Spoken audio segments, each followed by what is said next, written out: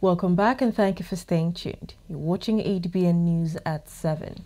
And now to developments in healthcare. In a significant development for Nigeria's healthcare sector, the African Medical Center of Excellence's Cyclotron facility in Abuja is set to revolutionize medical diagnostics and treatment across the region. The CEO of the African Medical Center of Excellence, Mr. Brian Diva, announced that the facility, which has been under construction since July 2022, will officially open on the 5th of June 2025. Here's the report. The facility, the first of 5 planned in Africa, aims to enhance the ability to detect previously undiagnosed conditions. While fielding questions from the media, the CEO of the African Medical Center for Excellence, Mr. Brian Diva, emphasized the facility's potential to enhance visibility in medical diagnostics. What we want to do is transfer knowledge, transfer all the knowledge that we're bringing in, and of course, I mentioned Dr. Aisha. She's one of the foremost experts in hematology in Nigeria. She's on our team. We're very fortunate. We want to transfer that knowledge to other hospitals, other experts, other specialists in this area.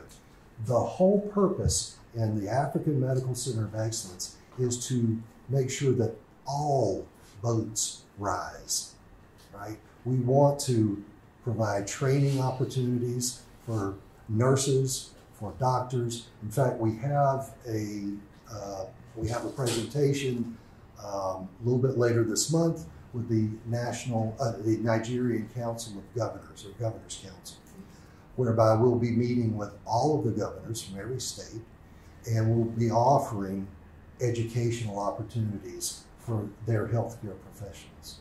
So, in addition to the technology that we're bringing in, we will be also providing, as we mentioned, isotopes and other medical technology to other hospitals in hopes that there will be additional investment. We want to encourage and promote and spark investment in healthcare all throughout this area. And by doing that, we will become one of the premier healthcare centers in the sub-region.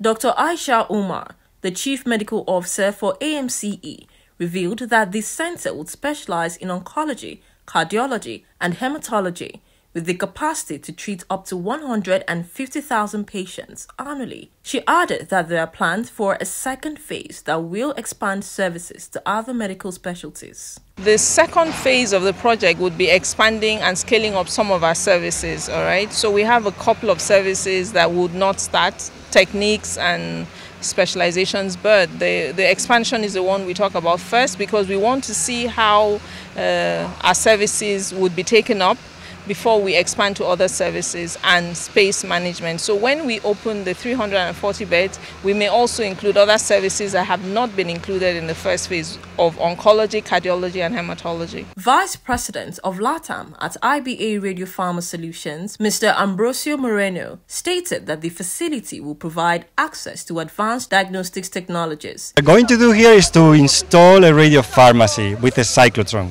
A cyclotron is the machine, the particle accelerator that will produce the isotopes, radioisotopes that are suitable to be injected in a human being.